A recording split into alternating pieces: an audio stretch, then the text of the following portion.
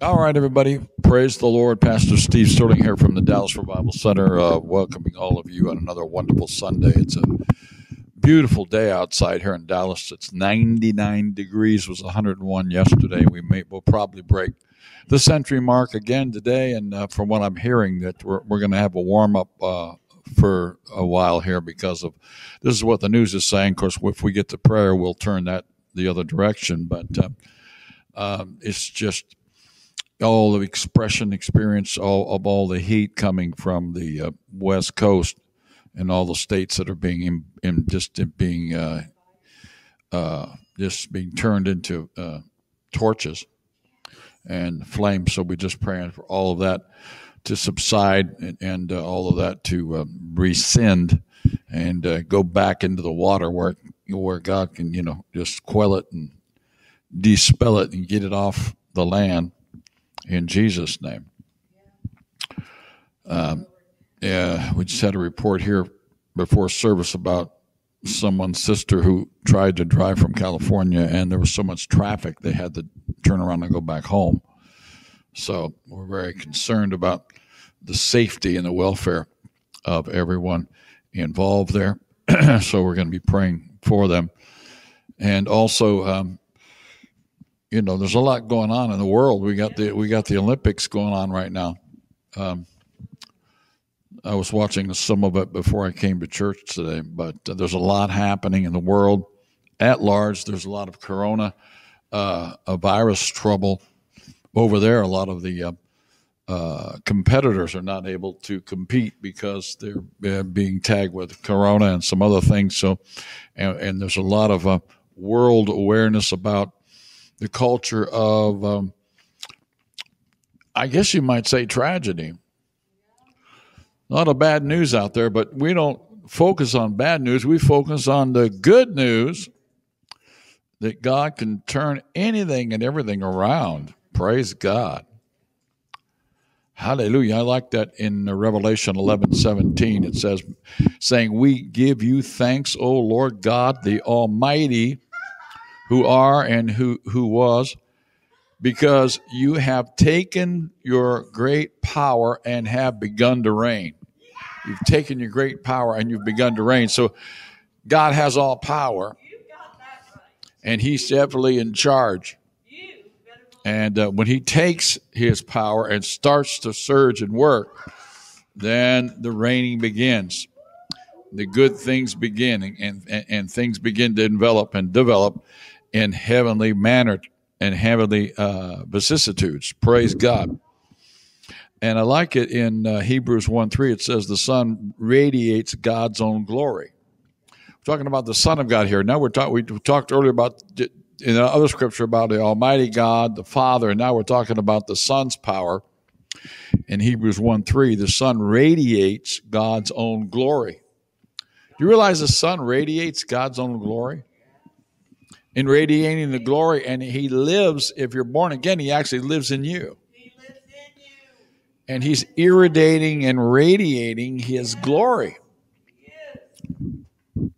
The Son radiates God's own glory and expresses the very character of God. So it's like Tim said earlier before church, he said, the kingdom of God's not shaken.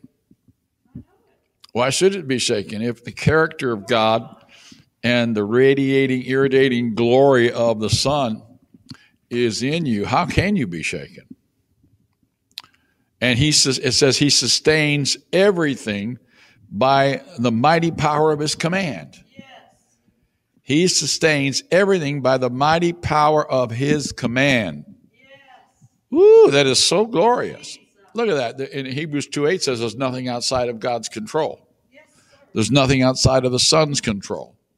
The Son controls everything. The Son of God controls everything. That's so awesome. So if you're born again, and that's a topic, that we really need to talk more about. Sure. Not a lot of people do talk about. I don't hear a lot of people talk about being born again anymore. It's a rare topic.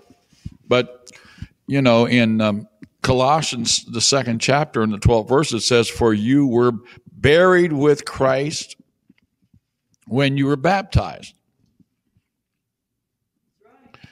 And with him you were raised to new life because you trusted the mighty power of God who raised Christ from the dead. Look at that. So the same power that raised Christ from the dead is the same power that raised our life to a new life. And that same power will what? We just read about it. That same power will sustain everything in our lives by the mighty power of his command.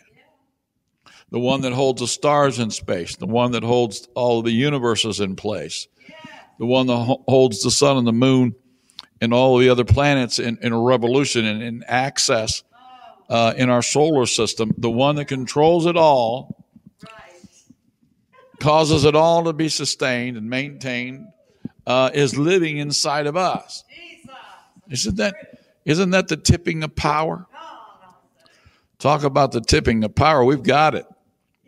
Thank you, Jesus. And so I'm getting to something. I'm sharing this prelude to get to something very important. In Isaiah 60, verse 16, it says, you will also suck the milk of nations and the breast of kings. Then you will know that I am the Lord. I am your Savior and your Redeemer, the mighty one of Jacob. Here we're talking about a covenant God. When you get in, not only when you get born again, but when you get in league with God as being a son and daughter of God, and you're obedient, you begin to get into the full fulcrum and force of God's pertinent presence and power and purpose. You then get into covenant, and he reveals covenant with you.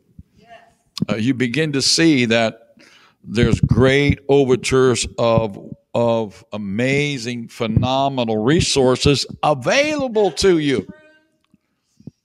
My. He's your Redeemer. He's the mighty one of Jacob. In other words, the mighty one of covenant. And it's so great. And we just last week sowed another large seed. So we're seed sowing. We're right on cue, right in the mix. We sowed 2 seeds the last 2 weeks. Large seeds. The first seed was sown for a wisdom lifestyle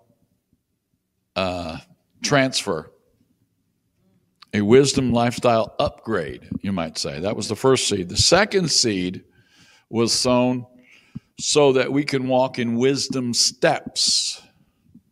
That are steps, in Psalm 37 talks about steps of a good man ordered by the Lord, right? And so those steps will be filled with wisdom.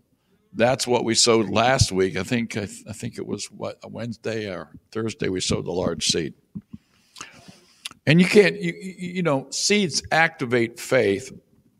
I don't want to get into all that right now, but just to let you know that as you really get into the particulars of covenant, you become very mindful of what seeds can do and how they can function and how they operate and accelerate a person's life and promote a person's life and increase a person's life. We have a lot of people that sow tithes, but they don't go above the tithe. They always stay at a certain amount and a certain level, and I see their lives stay at a certain level as well.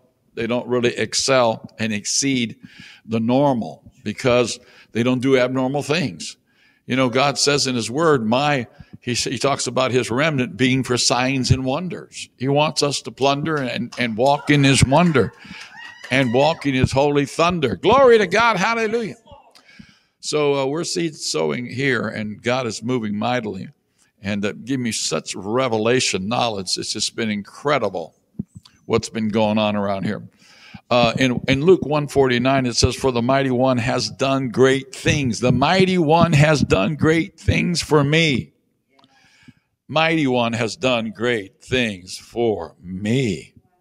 And so, anyway, I want to get into Joel chapter 2, and I want to say something about it right at the get-go. So I'm going to go over to Joel chapter 2, And let's pick a translation. I guess we can just go with the KJV, and I've got the NAV standing by behind me.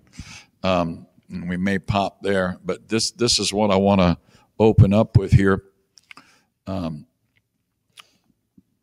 In Joel chapter 2, verse 1. And this is really key, because a lot of people have experimented with kingdomology. They've experimented with it, but they have not been very successful with it. And we want to get down and focus on what possibility is there yet for us that we have not seen. We want to be able to find out what it is that we're not getting a hold of, so that we can gravitate into kingdom wheels and have kingdom functionality and have kingdom validation and have God underwriting our everyday actions. God, and the Word of God tells us that He daily loads us with benefits. That's one scripture right there. His benefit package is greater than any benefit package that this world could offer. But in the second chapter, in the first verse of Joel, it says, "Blow ye the trumpets in Zion. Blow ye the trumpets in Zion. Sound an alarm in my holy mountain. Let all of the inhabitants of the land tremble. For the day of the Lord cometh and is nigh at hand." Let's just read down a little bit. It says, "A day of darkness and of gloominess, a day of clouds and of thick darkness, as morning spreads upon the mountains, a great people, a strong. There hath not ever been like that, neither shall there ever be any more, even to the years of many generations." In verse 3, "A fire devoureth before them." He's talking about a great army here. "A fire devoureth before them, a flame burneth. The land is as the Garden of Eden before them, behind them a desolate wilderness. Yea, nothing shall escape this fire." Nothing shall escape this army. Nothing shall escape this darkness. Right? So it moves on, and it's pretty cataclysmic. Verse 4, "And the appearance of them is as appearance of horses, and as horsemen, and so they run. Like the noise of chariots on the tops of mountains shall they leap. The noise of the flame of fire that devoureth the stubble, as strong people set in battle array." There it is. It's starting to describe this army. "The noise of a flame of fire that devoureth the stubble, a strong people set in battle array." Look at that. "And before their face the people shall be much pained, and all their faces shall gather blackness." Wow. And then it says about the army in verse 7, "They shall run like mighty men, they shall climb the wall like men of war, and they shall march every one on his own way, and they shall not break their ranks." Verse 7, "Neither shall one thrust another. They shall walk every one in his path.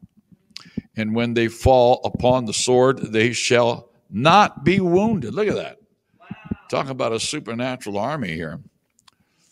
"They shall run to and fro in the city, and they shall run upon the wall, and they shall climb up upon the horses, and they shall enter into the windows like a thief."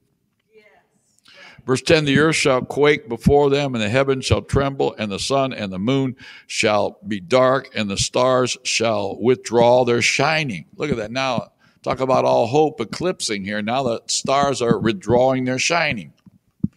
Verse 11, "The Lord shall utter his voice before his army, for his camp is very great." The Lord shall utter his voice before his... Did you hear what it said? The Lord shall utter his voice before his army. This is God's army here. His camp is very great, for the strong that he is strong that executeth his word. The Lord shall utter his voice before his army, for his camp is very great, for he is strong that executeth his word. And I want to key in on that verse 11.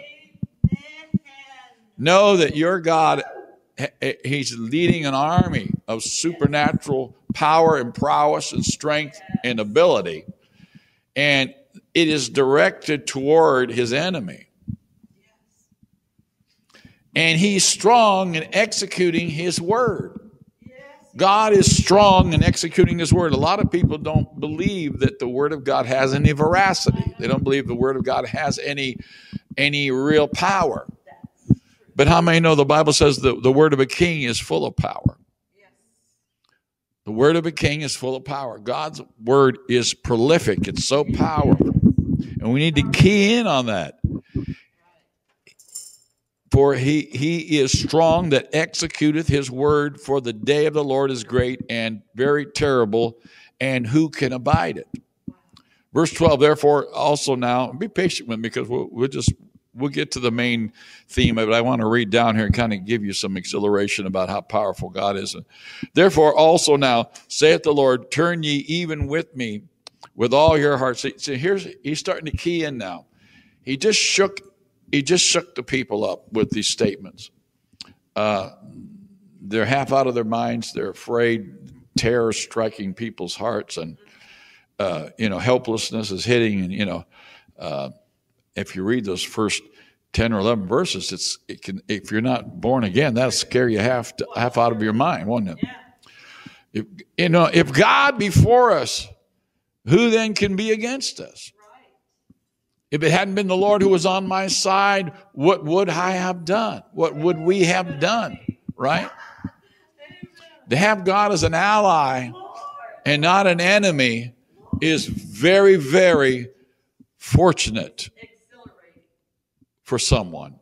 To have God as an ally and not an enemy is very fortunate. Can you say amen?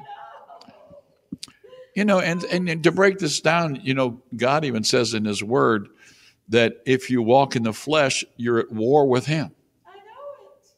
Flesh is empty. The Bible says the flesh is it empty with God. And the Bible does say specifically that you're at war with him if you walk in the flesh. And a lot of people don't get to where they need to go in kingdom things because it is a spiritual kingdom.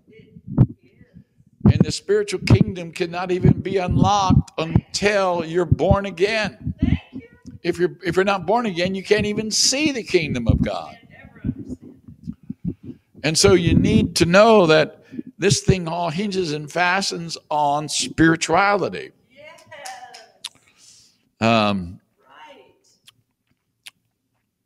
Therefore now, saith the Lord, turn ye even to me with all your heart. So God gives a remedy here real quick. Therefore also now, saith the Lord, turn ye even to me with all of your heart. See, right there, 75% of the people fall down because they're only giving God lip service. They're half-baked. They only give God his due whenever they feel like they want to. They only give God his due whenever they feel like they want to. They're not real disciples. People really aren't bearing up their cross. They're not going all the way with God. They're self-seeking rather than searching for God. And Jesus even said, he says you err in reading the scriptures. Because in them you can't find eternal life. There's no power there.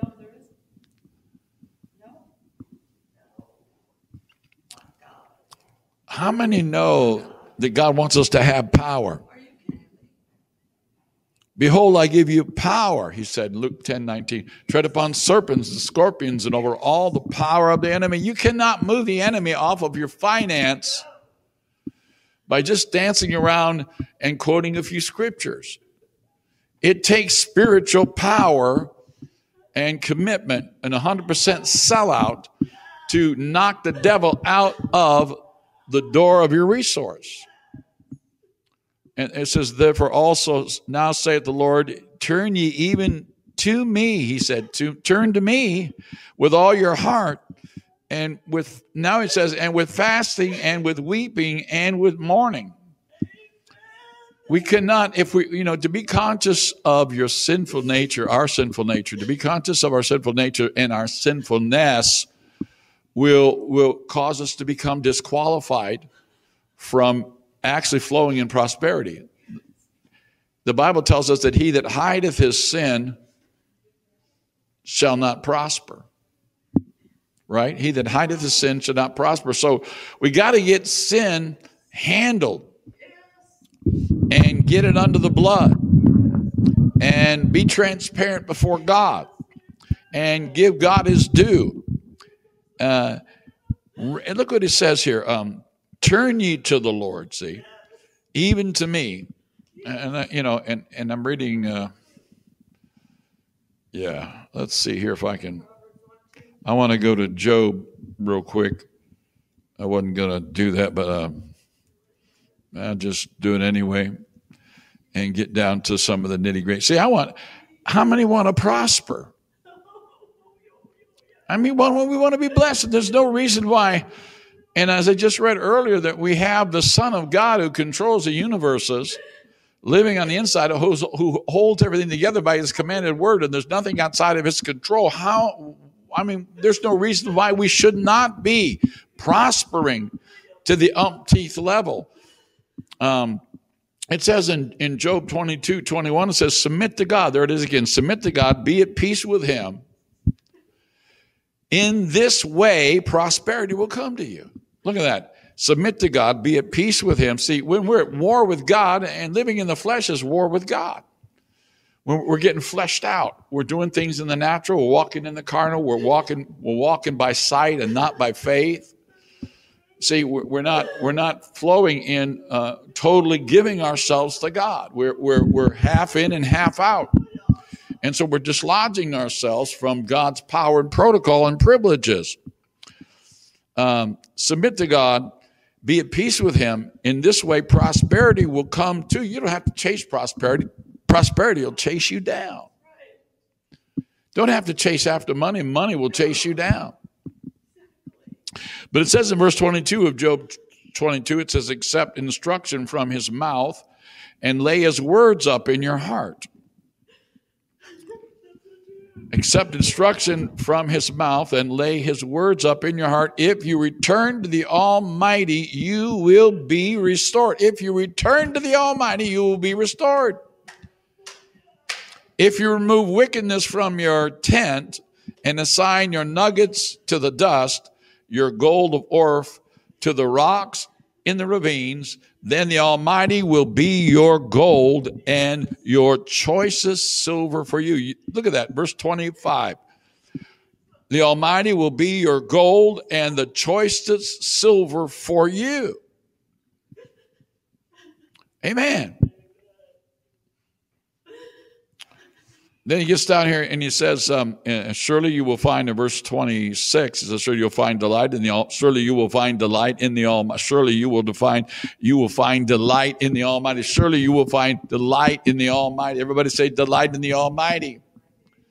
If you delight in the Lord, he'll give you the desires of your heart. If you delight in the Lord. Are we really delighting in the Lord? Are we? And I got 6 pages on praising God and worshiping God and rejoicing in God. You know, if we're connected to him, we're going to have God rejoicing going on in the, we'll be dancing on the inside. We'll be happy. We'll be free. We'll be frolicking in God's greatness. We'll be inhibitedly just resounding with thanksgiving and his glorious praises will be rolling out of our mouths from the currents and the streams of our belly. We'll be just beside ourselves. You see, this is where people need to live. But we have a lot of people that they key on hardship, they key on difficulty, they key on calamity and circumstances and situations. They just let all that pile up instead of going back to the Almighty and acquainting yourself again with him and becoming peaceful. And he says in verse 27, you will pray to him and he will hear you, and you will fulfill your vows, and what you decide on will be done. Look at that. What you decide on will be done. See, then when you sow a vow, offering, tithes, or whatever, see, then when you do that, God hears you. Then what you decide will be done, and light will shine on your ways. Amen. See, light will shine on your ways, and what you decide on will be done. See, there it is. That's where the rubber meets the road. But it's all about getting back to the basics, getting back to God. Thank you, Jesus. Let me run over here. I just want to go back and finish reading there in Joel. Let's go back there and finish reading. It says in verse 13, it says, "Rend your heart and not your garments." See, God wants an inward conversion. He wants us to get serious, not just at our head, but he wants us to get serious in our heart. He wants us to get back to our first love. He wants to get back to enjoying Jesus. He wants us to get back to having church again. Amen? My God, I feel that in the Holy Ghost. And someone out there is getting touched by God right now, even as I'm speaking. Rend your heart and not your garments. Turn unto the Lord your God. There it is. For he is gracious and merciful, slow to anger, and of great kindness, and it repenteth of him of evil. God doesn't want us to suffer. God doesn't want us to miss it. He doesn't want us to be disallowed from all of the things that he has put together for us. Amen. But he's merciful. He's kind. He doesn't want to do us bad. He's full of grace towards us. And then it says in verse 15, "Blow the trumpet in Zion, sanctify a fast, and call a solemn assembly." See, if you really, really can't break up the fallow ground, it just seems like, you're too full of yourself, and you just can't seem to get below the surface of the hard soil of the hardness of your heart. And then he says here, look, sanctify a fast. Some people need to sanctify a fast for a day. I mean, you can't get a person to give up a meal for 3 hours, for one meal a day. Because people are just too stubborn in their belly. They have buddied up with the flesh so much that they can't push away a meal or two. But if you really are a serious seeker, and you're really transparent, and you're really desperate, and you really have to have change,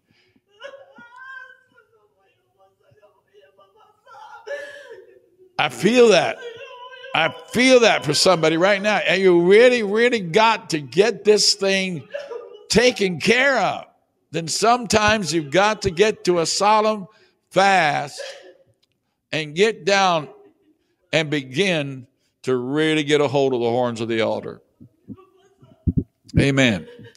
And in verse 18, "Gather the people, sanctify the congregation, assemble the elders, gather the children of those that suck of the breast, and let the bridegroom go forth of her chamber, and the bride out of her closet."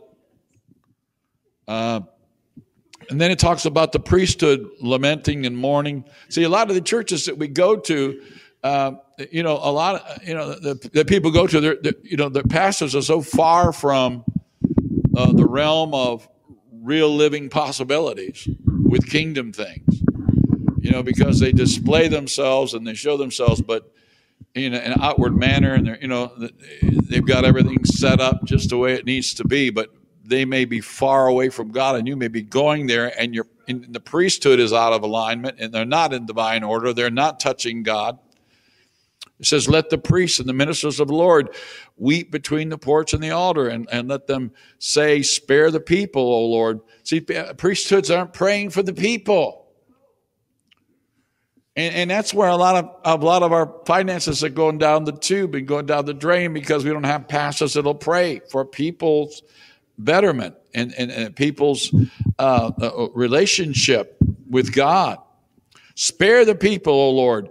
They should pray, "Spare the people, give not their heritage to reproach." Give not their heritage to reproach. You mean there's a heritage in the balance? Yes, there's a heritage in the balance here. We can't touch take church lightly. Pastors can't take their congregations lightly. They cannot do that because there's a heritage that's at stake that could be reproached. That the heathen should rule over them.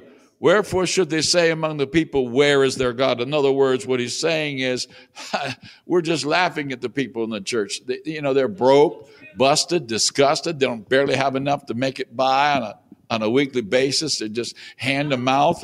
And the world just laughs with scorn and just mocks the church because they're pitiful and they're powerless. But see, he mentions this here. My. But then all of a sudden, something changes here in the whole tenation and the whole revelation of this chapter. In verse 20, it says, but I will remove far off from you the northern army and will drive him into a land barren and desolate. In other words, God knows how to get rid of the desolation and barrenness. And the key here is that I will remove from off of you the northern army and will drive him into a land barren and desolate. Wow. With his face toward the sea. See, the thing is, there are strongholds and bastions that are warring against your finance. And warring against your inheritance, warring against your heritage, warring against your kingdom resources. But God said, I'll give you the leverage you need, and I'll begin to war, and I'll blow back the enemy. I'll remove far off from you the northern army. Amen. And he begins to talk about the change that's coming.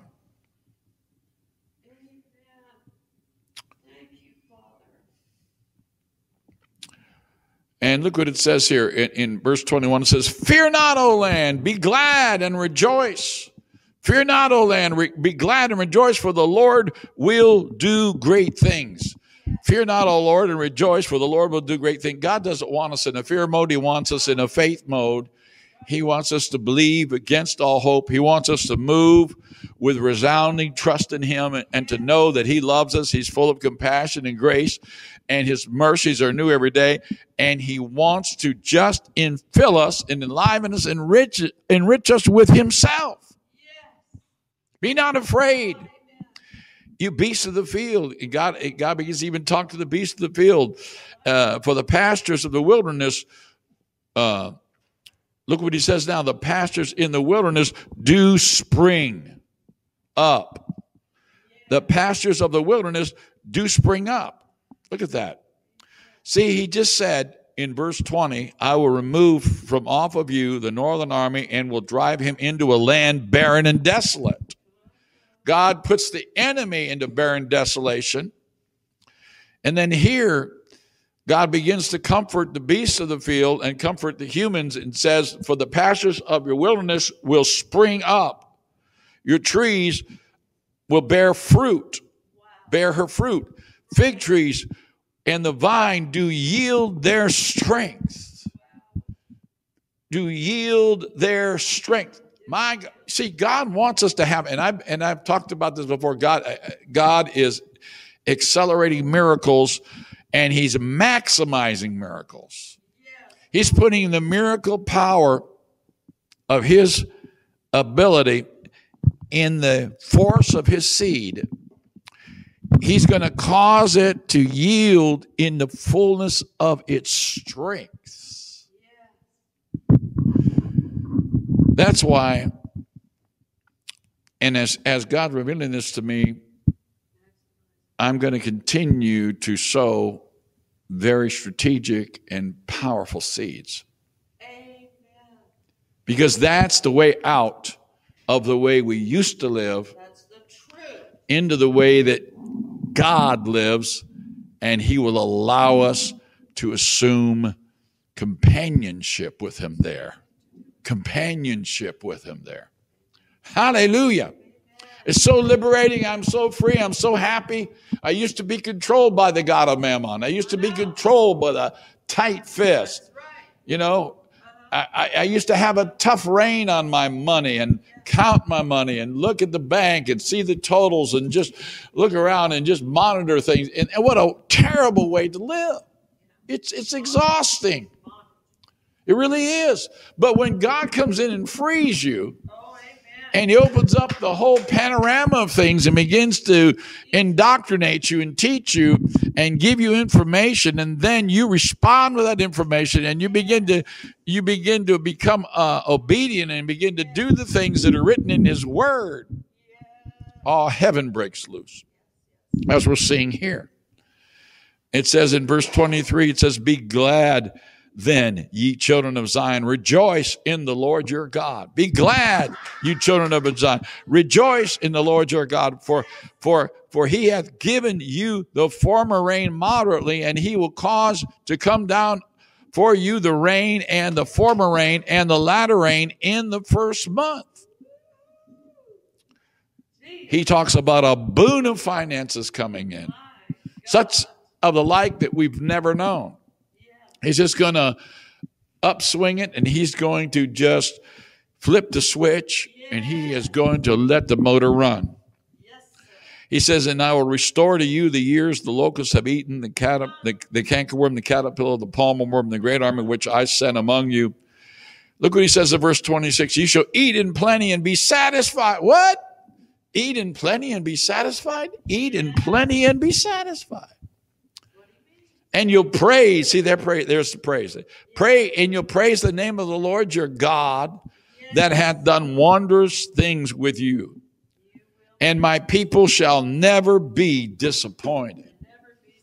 God brings a restoration. God heals the past.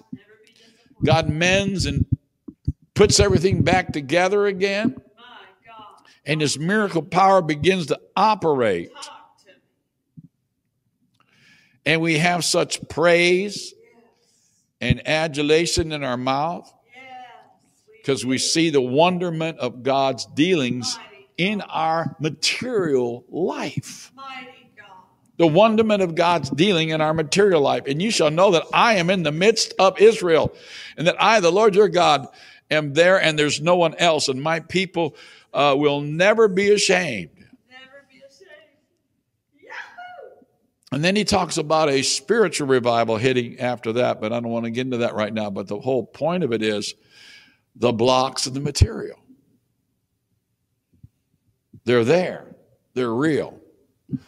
But we've got to get real. We've got to get transparent. We've got to get down to the nitty gritty. We have got to give our heart back to God. We've got to get back in alignment with God. We have to start really living this thing, and we have to start receiving from God divine instruction and divine teaching, and let us be corrected in order then that we can flow in God's supernatural abiding abundance. Thank you, Jesus. And again, remind you, Joel 2:24, "The threshing floors will be filled with grain, and the vats will overflow with wine and oil." Talk about overflow like we've never seen before. And then the double portion hits. About the autumn rains and the early rains. He sends you abundant showers in Joel 2:23, both autumn and spring rains, as it was. The threshing floors will be filled with grain. In other words, you won't be able to spend it fast enough.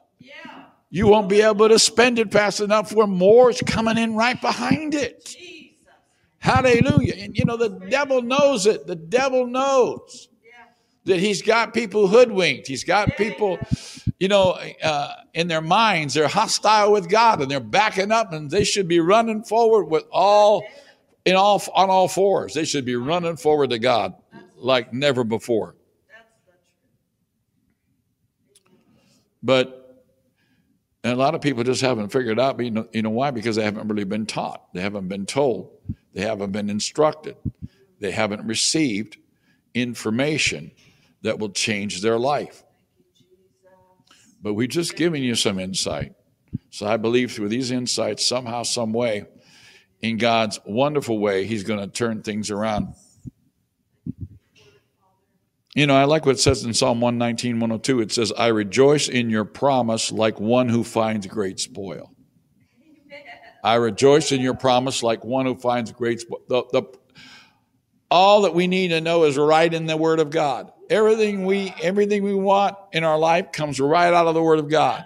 I rejoice in your promise like one who finds great spoil. In other words, when you get a hunger for the Word of God and you really put yourself in the middle of God's Word. If you abide in me, John 15:7, and I abide in you, you ask what you will and it shall be done. What a formula. Amen? Amen. I mean, sowing is good. Strategy of sowing is excellent. But God just doesn't want your money. He wants you. All of you. Yeah. You can't make deals with God. Because God's the one dealing the cards.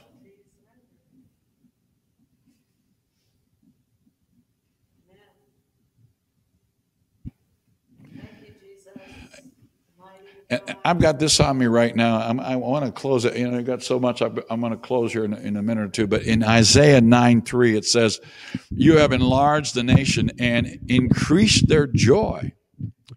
They rejoice before you as a people rejoice at the harvest, as warriors rejoice when finding plunder. Now that I keyed it in that verse and I thought, wait, there it is again.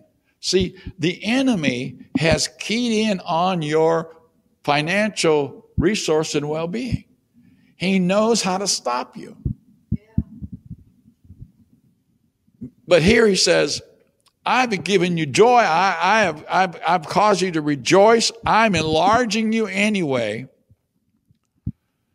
I'm giving you the kind of joy that you have when you rejoice at harvest time. In other words, I'm going to give you so much joy. You're going to know that you are rich. You're going to know you're wealthy. You're going to know there is a life change. You're going to know there's a lifestyle change.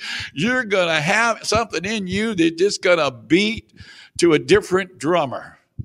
And you're going to be so drunk in knowing that your God is doing exploits in your finance. Amen. That you'll be jumping up and down for joy before you as the people rejoice at the harvest, as warrior rejoices when dividing the plunder. In other words, you're going to be jumping up and down because now you've got spiritual strategy and now you've got the spiritual oomph. You've got the motivation. You've got the impetus. You've got the surge. And you're not going to let up. Now you know the enemy's exposed and he's got to get off your finances. You're binding him up off of your finances and binding him up off of your bank accounts and binding him up off of your business. Praise God.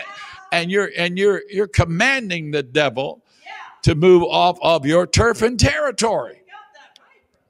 And you've got that warrior anointing in you. You're zealous, you're fearless, you're bold, you're courageous. And you're moving forward with that exhilaration and that praise and worship, and it's all over but the shouting. I'm telling you right now, it's all over but the blessing. Tell you it's right there. Amen, brother. Thank you. Oh, hallelujah. God.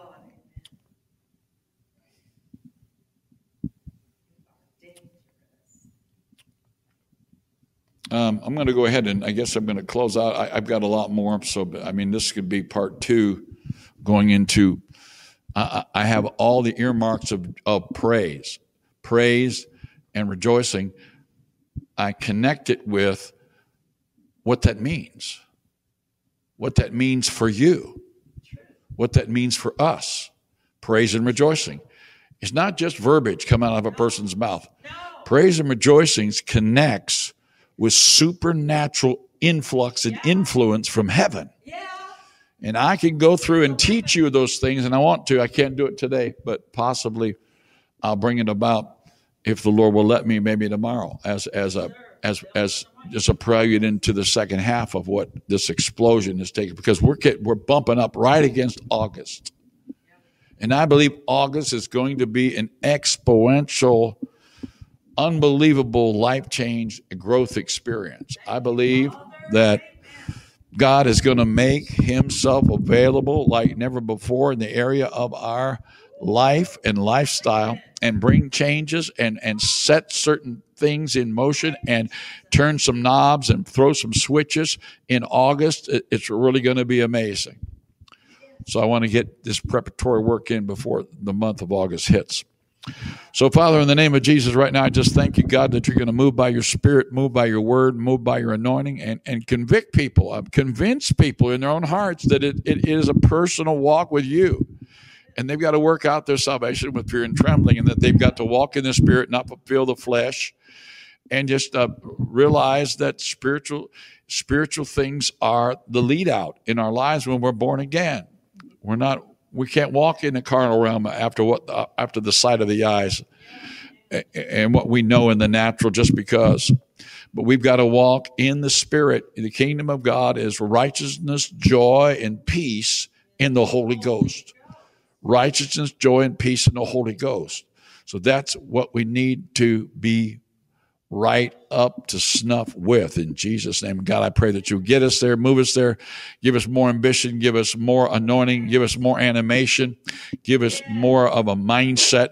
Help us to turn the corner, praise God, and hit God with everything we've got. Get all in, and let's watch God move the mountains and move the enemy and move us into that place of breakthrough, bounty, booty, and blessing in the name of Jesus. And everybody said, amen. Amen. God bless you. Pastor Steve Sterling. Talk to you later. Bye-bye for now.